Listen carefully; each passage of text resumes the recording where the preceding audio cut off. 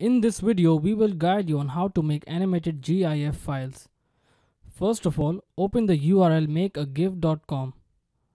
On the main screen, you will see a green button titled Add Pictures. Click on the button to proceed to the next step. A new window would open which allows you to browse and select different pictures which you want to add in your animation. To make an animation, it is preferred to choose images which are in sequence. In this video, however, we would be choosing random images for our animation. Once you have selected the images, they will appear below.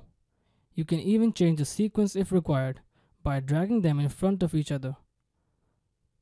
After adjusting the sequence, click on the Continue button to proceed. On the next screen, you will be provided with three options.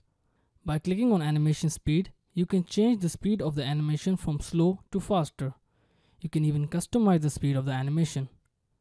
The next option, titled Resize Your Images, allows you to crop your images as per your requirement. In the third option, you would be required to choose a category for your animated GIF.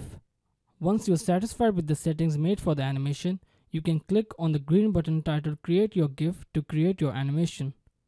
Once the processing has been completed, you would be given a preview of the animation made. Click on the download button below to save the animation on your computer.